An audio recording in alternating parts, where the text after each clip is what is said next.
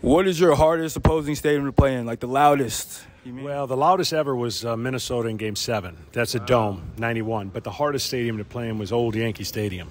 People were on top of you. They knew things about you your mom didn't know. I was about to say, cussing you out, huh? Oh, my gosh. I laughed in Game 1 of the World Series. I'm warming up in the bullpen, and they were on me so hard that a couple times I had to look and laugh and just go, you know what? They got me. What can I do? But that Yankee Stadium would probably easily be the hardest stadium to play in. Perfect. Who is your favorite pitcher of all time? That could be most influential to you, your favorite, who had the nastiest stuff, change up, all that. Who's your favorite pitcher of all time? I pitched with two greatest, obviously in Maddox and Glavine, so I got a front row seat to them. But aside from them, in my era, Pedro Martinez was one of the nastiest little dudes you'd ever see in your life, and loved watching him pitch. Today's era is so many to choose from, but I've always been a Jacob deGrom fan. When he's healthy, he's as nasty as they get. Justin Verlander would be next